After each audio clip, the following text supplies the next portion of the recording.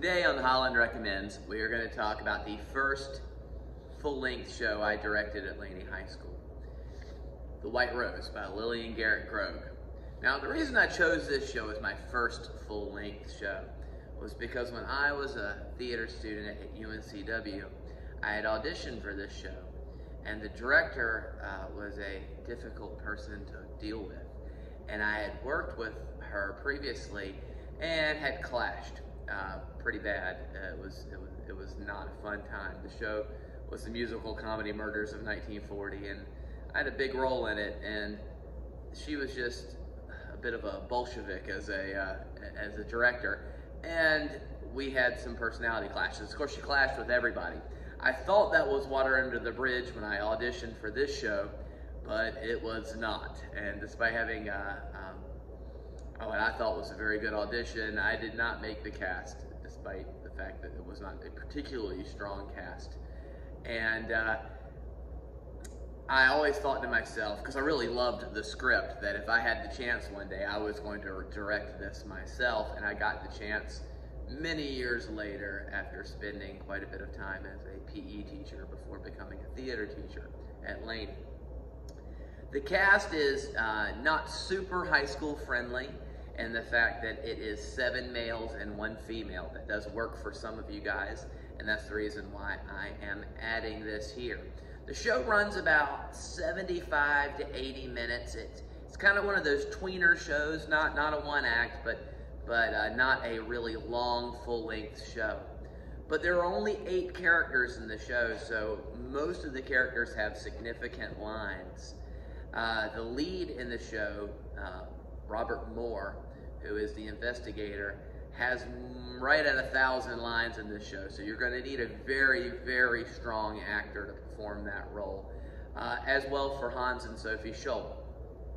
The plot of the show is based in 1940s Nazi Germany, and it is based on a true story of the White Rose movement. The White Rose movement was a group of students in their early 20s who were spreading anti-Nazi propaganda in Germany, and they were caught. And they were summarily executed.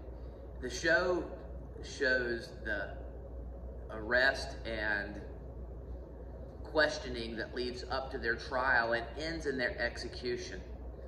Through the show, you see flashbacks of them making plans to spread their flyers, and that leads to really growing to like and become invested in these characters, especially if you cast the right kids.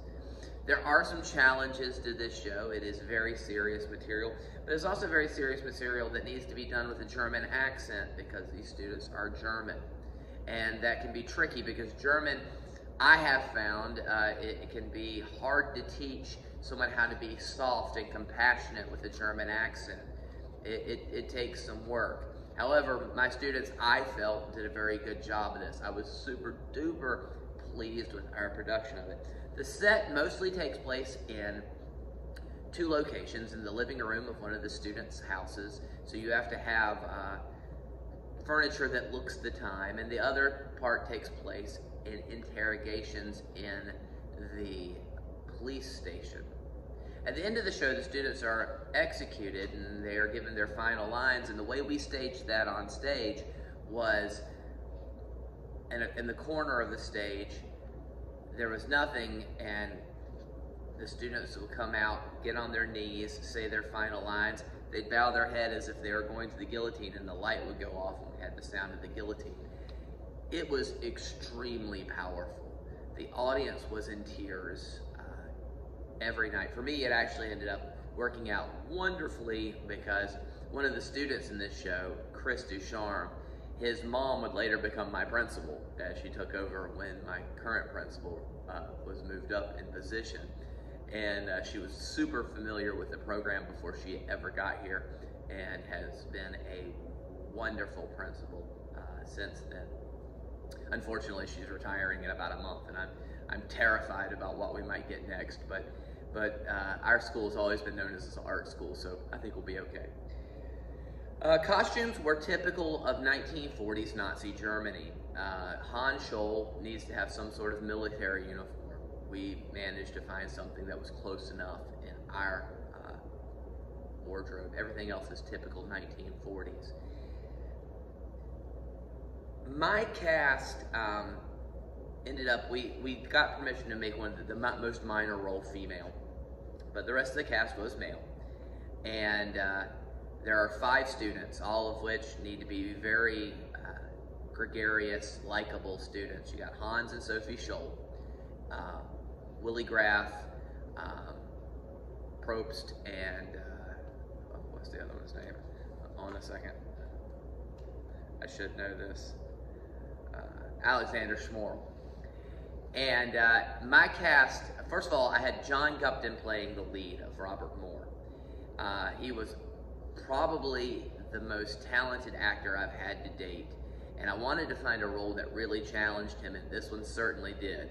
Learning that many lines is tricky for anybody, but for an 18-year-old kid in high school, and he just absolutely went on to kill it, and he had a very successful acting career in college as well before becoming an engineer. The others, Hans and Sophie Scholl, both have more than 500 lines apiece and need to be very powerful characters. One thing that I really liked about my set, as I'm going to show these pictures now, is I managed to get lucky and have my kids really look like the original White Rose members. Chris Ducharme, shown right here, was, I mean, if there was ever a movie shot, I know there's been movie shot, if there's another movie shot, Chris would have been perfect for Hans Scholl at this time. He looks so much like him, it's scary. My other characters did too, with the exception of Willie Graff being not being a blonde in my cast. They were, it was a lot of fun. The script is very powerful. It will leave your audience in tears.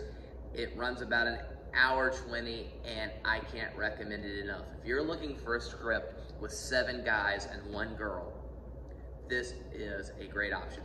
It is published by Dramatist Play Service, and it's a great show. The White Rose by Lillian Groag.